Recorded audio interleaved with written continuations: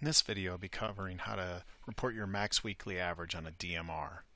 I'm going to go to Edit View Variables, and I'm going to set up a variable that calculates the weekly averages so that it makes it easy that I can just report the max of that variable on my DMR. I'm going to be doing Effluent TSS, so I bring up my variable browser, click on Effluent, and I have a TSS variable here that I need to take the average of, the weekly average. So the first step is I'm just going to copy this variable. I'm going to put it at location 4044, and I'm going to name it Effluent TSS Weekly Average. It's in milligrams per liter, and I'm going to go ahead and make it a calculation. Go to Equation, and now the question is, how do I calculate that? So I'm going to go ahead and hit F1, and I'm going to go to Search, and I'm going to type in weekly average.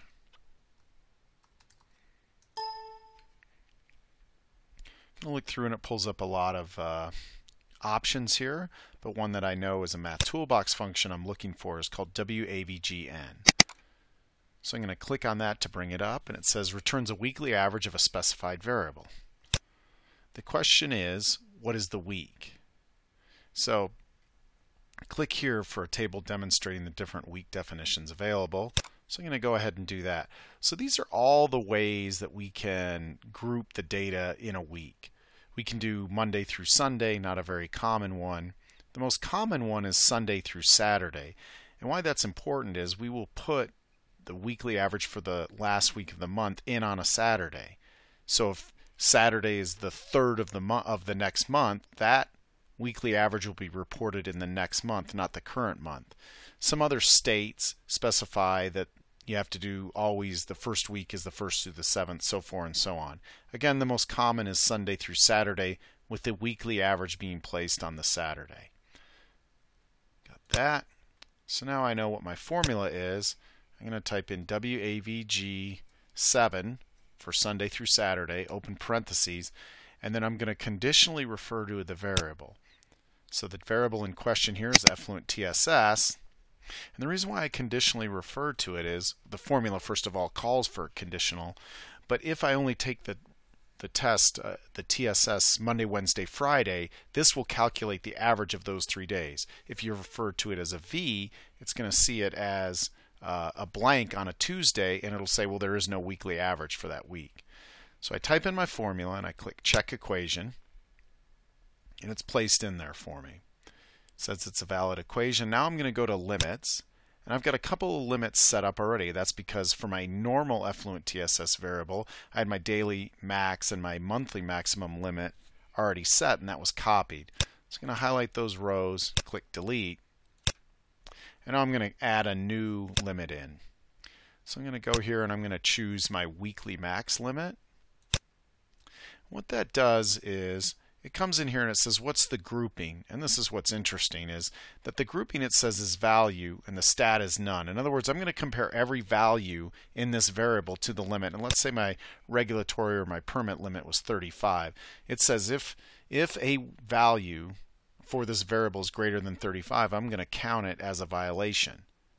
So since I've already calculated the weekly average, I'm only going to have one value per week in my database. That is what I want to compare. I don't need to choose a grouping of week here.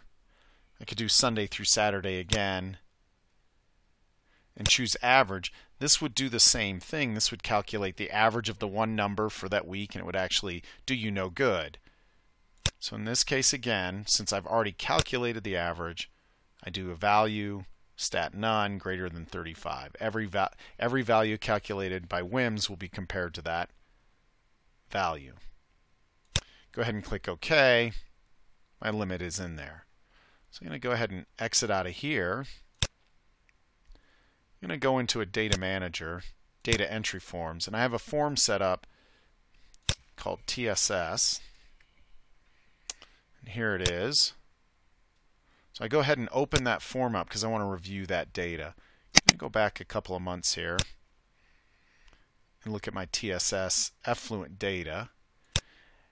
I want to insert my new weekly average variable in here so I can see what's going on. So I go ahead and click Insert Column. I go to my TSS weekly average variable, double click on it to bring it into the form. I don't have anything there yet because it's a new variable and I haven't calculated, so I'm going to go ahead and refresh the calculations on this form. What I'm going to see is that I have a 15 on one week, a 36, then a 37. So I actually have 2 weeks that are greater than my 35. Notice also that this 15 really includes data from March, the end of March coming into this week, but this 15 is going to get reported for this month because the Saturday was in this month. So if I go back and look, I still don't have my calculations here, so I'll calculate this month. So in this particular case, every Saturday gets calculated, but these days, at least as far as the weekly average is concerned, is reported in the next month. So I got a couple of months of my numbers here, so let's go ahead and put it into the report. I close up my data entry form. I'm going to design spread reports. Open up a report I have for Alabama, the EDMR, where we can copy and paste the data into the state's website. So go ahead and click OK. And I've started to set up this report, but when I had to report right here the max weekly average, I didn't know how to do it. So now I have that variable set up. So what I want to do is simply go to Locate, and I want to summarize the data for the report date. So I'm going to set the report dates to a month, and it will pull that up for me. So I go to Locate, Report Summary, go in here and choose my TSS weekly average, and I want to report the maximum of that variable. That's all I need to do. I click OK, and I see a 41 for March. I see a 37 for April. So that's picking the one number out of those 4 or 5 weekly averages that we had in that month. Now I want to locate the number of violations. So what I'm going to do is go back to Locate, Number of Violations, or Number of Exceedances. I'm going to pick my weekly average variable, and it's going to say, okay, you want to count based on that variable. We know you have that limit. We're going to count those.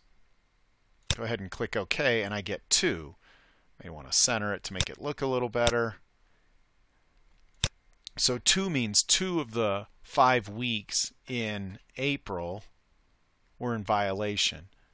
That's correct. Again, if I look at my data entry form, going back to it,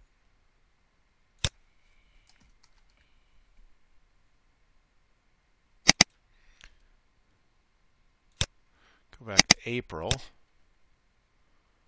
I'm going to insert my TSS weekly average column again so I can look at it. And I see that I have 2 weeks, my max is 37, and 2 violations that are over this 35. Reduce this down. There's my 37. There's my 2 exceedances on that weekly average. Go ahead and save this report. And that's how you report your max weekly average on your DMR or any other situation that you need to. Thank you very much.